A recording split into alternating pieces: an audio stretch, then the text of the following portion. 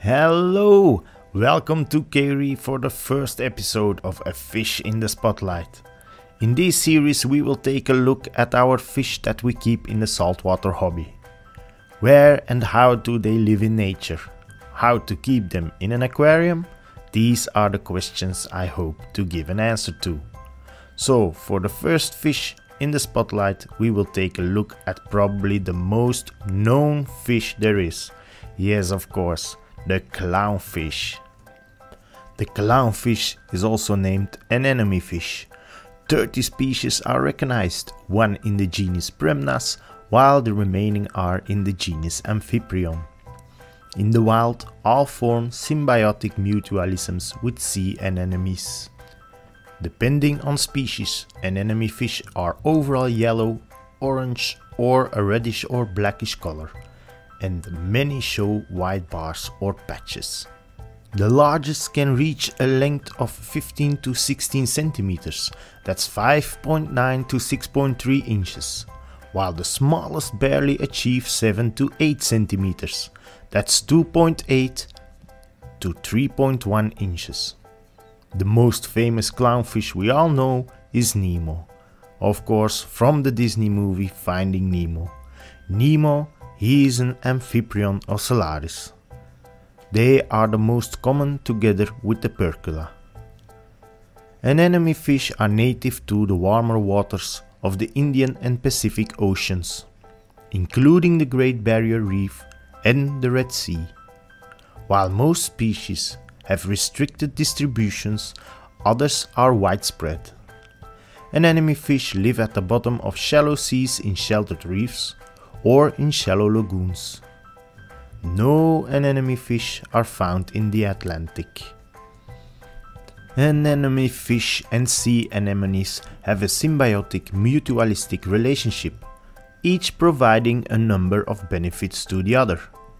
The sea anemone protects the anemone fish from predators, as well as providing food through the scraps left from the anemone's meals and occasional dead anemone tentacles.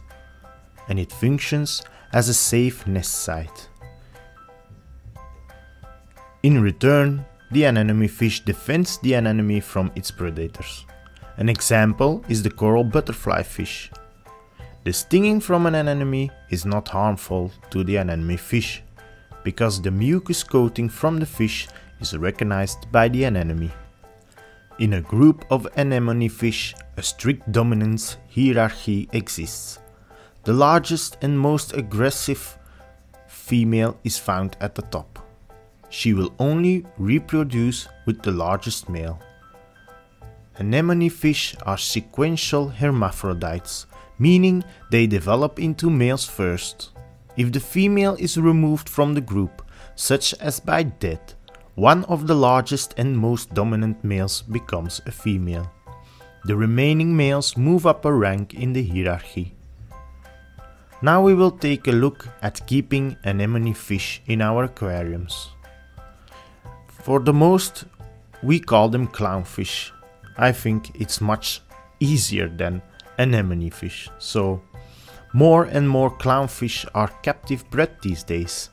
A benefit from that is that the fish are hardier and adapt better to a life in an aquarium. And for me the biggest benefit is that there will not be a huge demand for wild-caught fish. Clownfish can be aggressive to each other and their surroundings. Therefore it is advised to keep only one couple in an aquarium.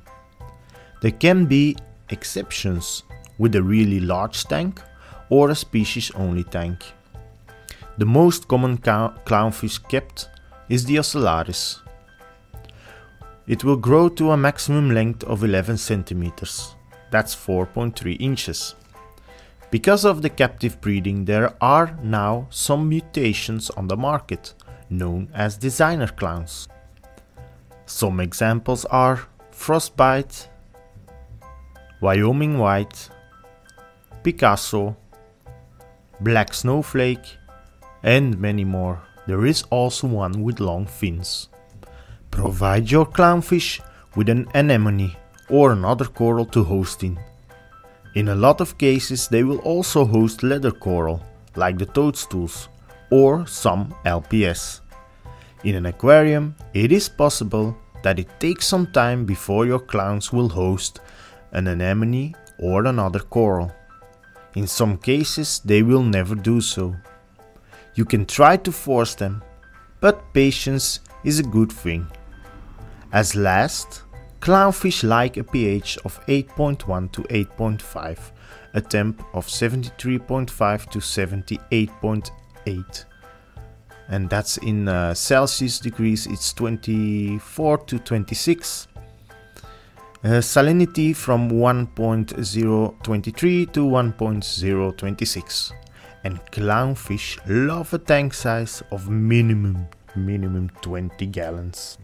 Clownfish can get to 5 years old, but with good care and water quality they can probably live much longer. You can feed them live or frozen foods such as mysis or artemia. They also eat flakes or pellets. Well, this was it for today. I hope you can do something with the info provided by me. If you have any questions, leave them behind in the comment section below and give a like to support me. Are you not a subscriber yet? Then hit that subscribe button and don't forget the notification bell next to it. Thank you, and I see you all again soon.